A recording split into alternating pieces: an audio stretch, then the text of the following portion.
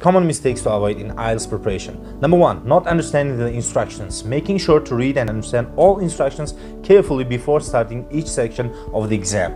Not managing time effectively. Time management is crucial in the IELTS exam.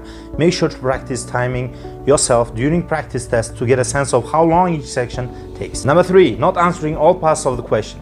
In writing and speaking sections, it's important to answer all parts of the questions fully and accurately. Not using appropriate grammar and vocabulary. It is important to use appropriate grammar and vocabulary in both writing and speaking sections of the exam. Not practicing enough. Practice is key to doing well on the IELTS exam. Make sure to take plenty of practice tests and focus on areas where you need improvement. Not staying calm under pressure.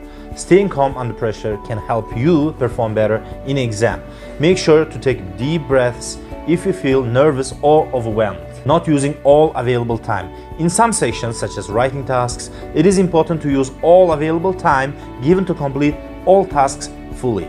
Don't spend more than 1 minute to proofread your essay. Not following word limits. In writing tasks, it is important to follow word limits given for each task. Not reading or listening carefully.